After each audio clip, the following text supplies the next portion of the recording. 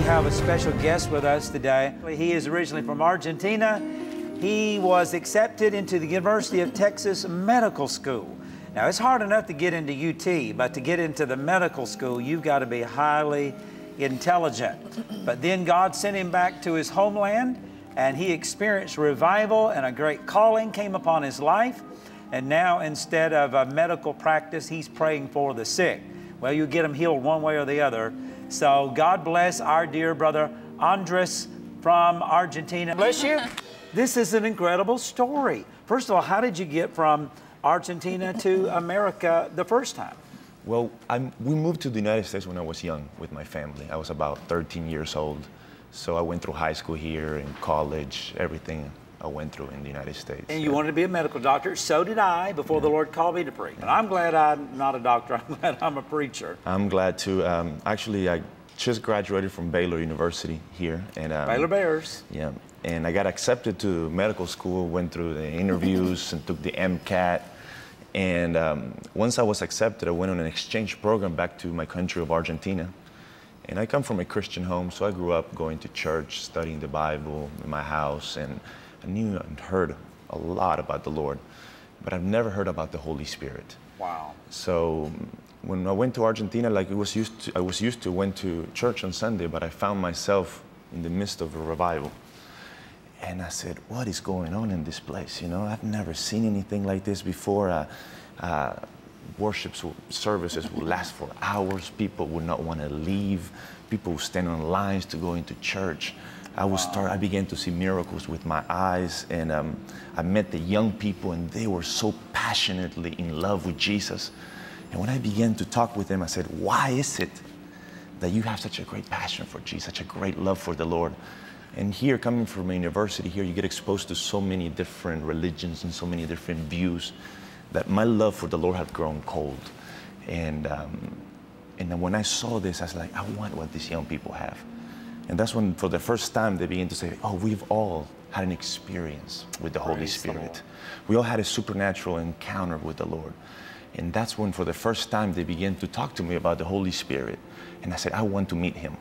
If it's possible, I want to know him, and I want to have a personal encounter with him. So to make a long story short, that's when, coming back from a youth conference, we were in a bus. And a young man friend of mine sat next to me, and I said to him, you know, I'm looking to be filled with the Holy Spirit. And he said, let's pray. I said, right here in the bus. Wow, on the bus? On the bus, yeah. And I said, okay. So we closed our eyes, and he placed his hand on me, and as we were praying, suddenly, in a moment, just this is almost impossible to describe with words, but I felt this love just being poured into my heart, and this like heat that came and surrounded me, and this supernatural presence just embraced me. And I fell on the floor of the bus. And for the first time, the God that I knew since I grew up, the God of Abraham, Isaac, and Jacob, that I knew his stories, that I read about him and loved him and admired him and honored him, suddenly he began to speak to me personally for the first time. Praise God. And all I could do was weep and cry. For 2 hours, I was on the floor there in the bus, weeping and crying. And right there, that's when the Lord called me. He said, Andres, I'm calling you to take the gospel to the nations, to pray for the sick.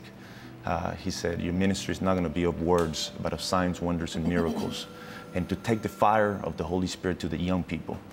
And so right there, what happened is when you experience God in such an intimate way, it's like you fall in love with him. And it's not like he forces you to do it. It's like you fall so in love with him that you just want to leave everything to serve him. So that's how I came back to the United States and decided to leave medical school and started ministering the gospel. You know, it just reminds me of that scriptures that talks about, in the last days I will pour out my spirit upon all flesh, and my young men shall dream dreams. And you probably never, imagined that you would be doing what you were doing. And the neat thing about it is that you're not going in your strength, in your power, but you're going in the power of Holy Spirit. What is the difference?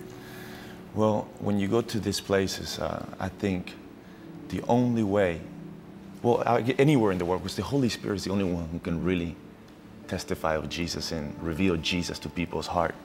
But when you go to these places, people need to see that there's a God who's alive and a God who loves them.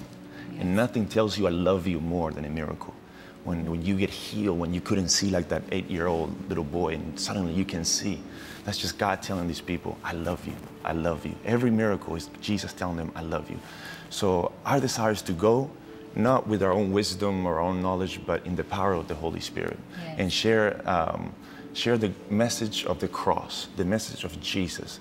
And the thing that the Holy Spirit came to do, and this is what I love him so much, is that he came to glorify Christ. And he came to testify of Christ. And when you speak about Jesus and you glorify Jesus, he comes and he reveals Christ to these people's hearts.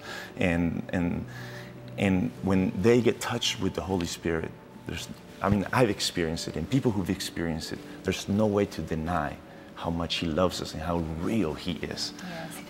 I want you to just take a moment. I really sense the presence of the Lord here, and there's some of you that you need the touch of God in your life. And if you would just take a moment, Andres, and minister to those that are listening today, because we're not bound by cameras. The Holy Spirit can go right into that room where you're watching this right now, and you know you need a touch from the Lord. So would you just minister as Holy Spirit directs you? Yes, you may be watching this in your home or wherever you are, and you may be asking yourself, is God real? Maybe you were raised in church like I was and you heard about God. Maybe you are even a Christian and you believe in Jesus, but there's a desire in you and you say, there's got to be more. There has to be more. I want to have an encounter with the Lord. I want to experience his love, his power. I want him to speak to me and reveal his dream, his plan for my life. Well, you can have that encounter right there in your home. All you have to do is open your heart to Jesus. All you have to do is ask him to forgive you of your sins, and then just say, Lord, I ask you to fill me with your Holy Spirit. And right there where you are, he will come and he will touch you. He will fill you. And even if you're sick in your body, he will heal you right there. For our God, there's nothing impossible. So I want to encourage everyone who's watching this. If you want to receive forgiveness, if you want to receive eternal life, if you want to receive a visitation from the Holy Spirit, if you want to receive healing for your body, right there where you are, I want to encourage you to simply close your eyes and just from your heart, pray this prayer after me and pray it to Jesus. Right there where you are, say, Jesus, I believe you are the Son of God. You are the Son of God. Jesus, I believe you died for me. You died for me on the cross. On the cross. And I believe that you were raised from the dead. You were raised from the dead. And that you are alive today. That you are alive today. Jesus, I need you. I need you. I ask for your forgiveness. I ask for your forgiveness. And I ask you today to visit me. To visit me with your Holy Spirit. With your Holy Spirit. To pour your love. To pour your love upon my heart. Upon my heart. Heal my heart. Heal my heart. Heal my body. Heal my body. In Jesus' name. In Jesus' name. Father, in the name of Jesus, right now, pour out your Spirit upon all flesh. Pour out your Spirit in Pakistan, in Colombia, even in Israel, all over the world where people are watching this program at this moment, Lord. Pour out your glory. Yes, oh God. Let the knowledge of your glory cover the earth as the waters cover the sea. Visit that young man watching, that young lady watching right now. Hide them under the shadows of your wings, Lord. Holy Spirit, come and pour out your fire upon their lives. In Jesus' name I pray. Amen.